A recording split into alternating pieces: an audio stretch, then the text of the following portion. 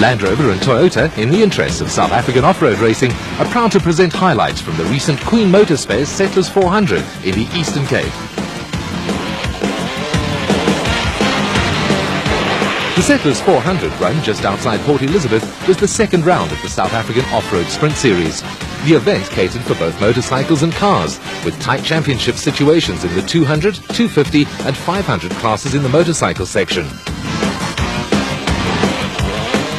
As was to be expected, the motorcycle category turned into a benefit for superstar Alfie Cox. The diminutive Springbok from Natal has totally dominated South African motorcycle, off-road and enduro racing in recent years, and is to lead a South African team to compete in the international 6-day trials in the United States later this year. Fresh from a win in the Castrol Winterberg Enduro, the nuggety Cox, mounted on the Castrol Pro Action KTM, took the overall win and with it the 250 class. Second overall went to Yuri Human on the Lesotho Office Equipment Kawasaki, and with it the spoils in the 500 class. Flamboyant Willie Ireland on the SKF Delmas Diesel Suzuki edged out Henny Human on the Lesotho Office Equipment Kawasaki for third place and second in the 250 category.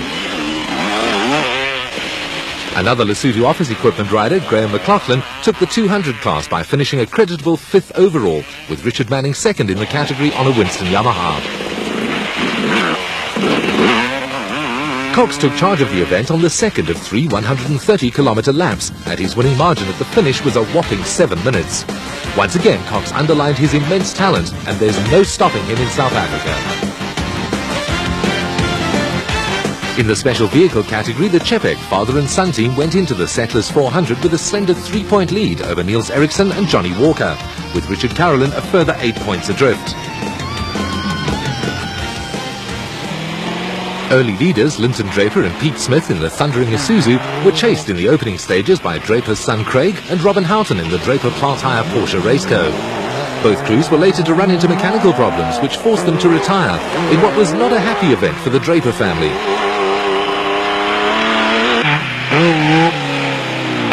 Also among the frontrunners in the early stages were Nardus Alberts and Peter Mathieu in the Rapso Raceco.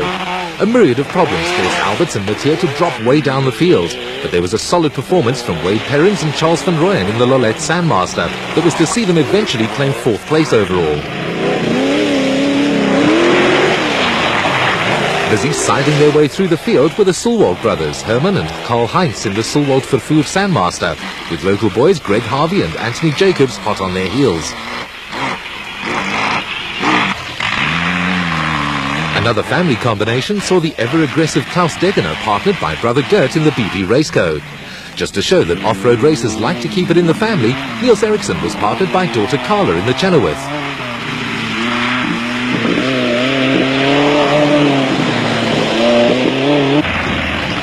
There was also a solid top 10 performance from Joe Finch and Essie Bezuidenhout in a Chenoweth Sandmaster. The pair slipped into 6th place behind Nick Harper and Richard Hill in another Raceco, but by the second of 3 laps, the Sulwald brothers had matters well under control.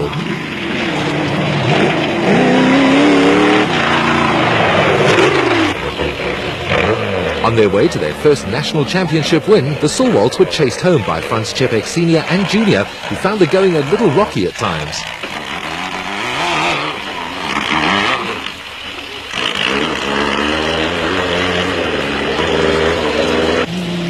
With a set of brothers in first place and a father and son combination second, the Degener brothers made it a real family outing by coming home third in the BP Raceco. Wade Perrins and Charles van Rooyen came in 4th, ahead of Nick Harper and Richard Hill, with Joe Finch and Essie Esterhuizen 6th.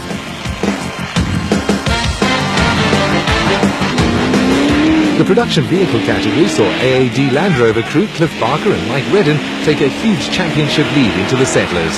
A determined effort is being made to build up manufacturer participation in the production vehicle championship, with AA Motorsport Off-Road Commission President Richard Leake optimistic about the future. Well, as can be seen from the entry, such as in today's race, one can see that there is a certain amount of manufacturer involvement in the production vehicle category in off-road racing. We have Toyota in with 3 vehicles. We have Land Rover stroke AAD in with 2 vehicles. We have the Nissan Sani from Maritzburg. and that gives us some flavour to manufacturer involvement. Of course, the platform that is available for any manufacturer in off-road racing that has a type of commercial vehicle, a button as we know it, is totally open. And with the 3 manufacturers we have now involved, let's hope we can have a couple more in the country, because the platform is there, the TV is there, and the racing is becoming closer and closer. A tremendous rivalry has developed in the production vehicle class, with the major contenders for championship honours the Barker Redden Land Rover and a trio of Toyota Hilux and Land Cruiser entries manned by highly experienced crews.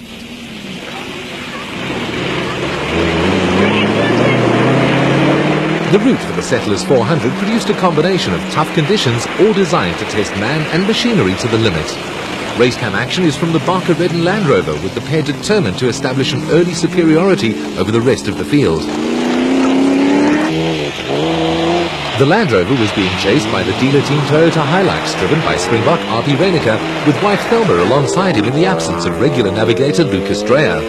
Ralph Henderson and Jaap Zeeman were going along steadily in the PRS Ford Cortina. But a second dealer team Toyota entry, the Hilux in the hands of Springbok's Cassie Coetzee and Richard Leek, developed an early misfire. The Settlers also saw the return to action after 10 years of South African motorsport legends Paddy Driver and Frans Boshoff. The former South African champions were out in the AAD Video Sport Range Rover, and while they went on their merry way, the event was over for Springbok Bix Carolyn and Jeff Bell in the turbocharged Toyota Hilux.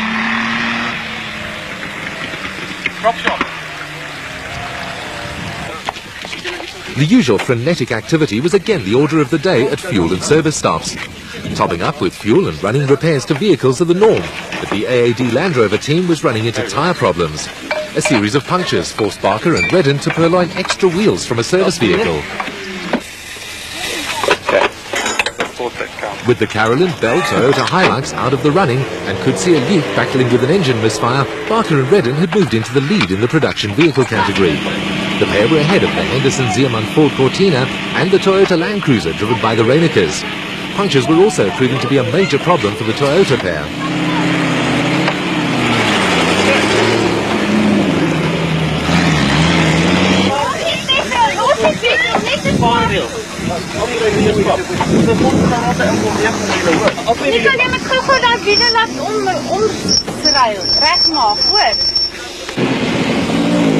The search for spare wheels was becoming something of a habit for teams, but Thelma Reinicker was happy she hadn't managed to get the pair lost out on the route.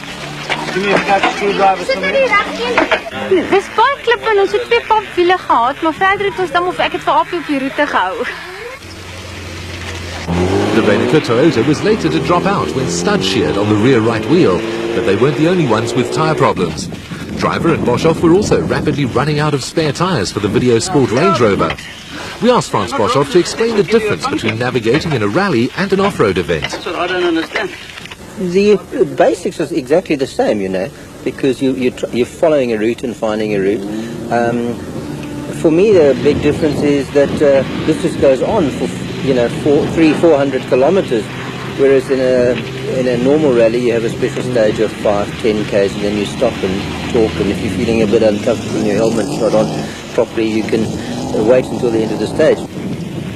Despite their tyre problems, Barker and Redden took complete control of the production vehicle category on lap 2. A second Sprint Series victory puts them in a powerful position in the championship. There was also a spirited recovery from Cassie Coetzee and Richard Leek in the dealer team Toyota Hilux. Once they found the cure for the earlier engine misfire, they stormed through the field to move ahead of Ralph Henderson and Jaap Zeeman, who drove a steady race to come home third.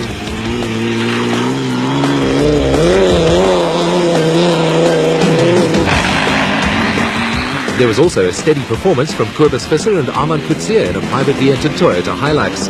They came home a creditable fourth, but the day belonged to Barker and Redden, who took a tight hold on the Sprint Series championship.